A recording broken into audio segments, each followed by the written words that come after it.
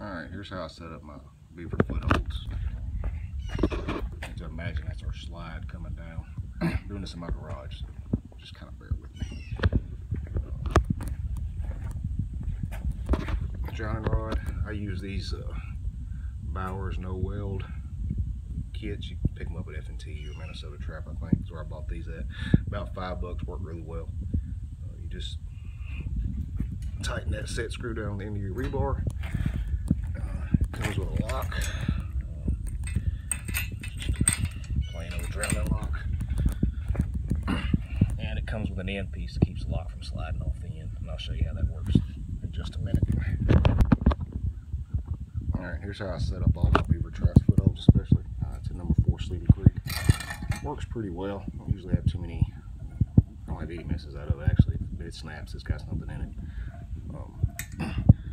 Straight, just stock chain from the factory. I had another swivel, and then a quick link down here. That lets me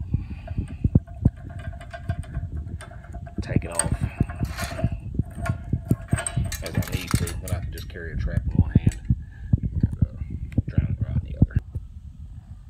Alright, we're back. So let's kind of figure out how we want to set these traps.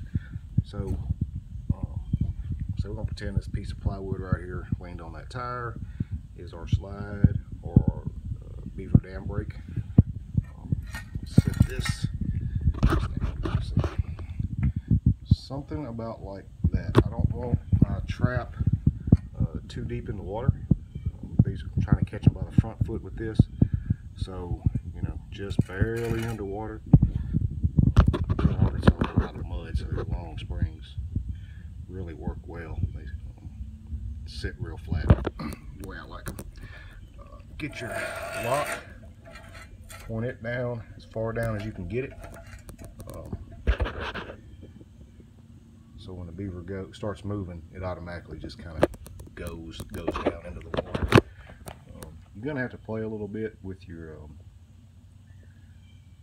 terminal end, I guess, of your drowning rod and figure out exactly where you want it. Really just to make sure that it's deep enough.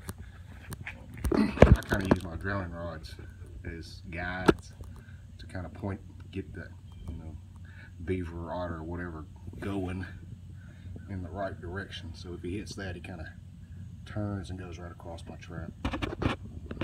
Anyway, that's how I set mine up. Any questions, give me a call.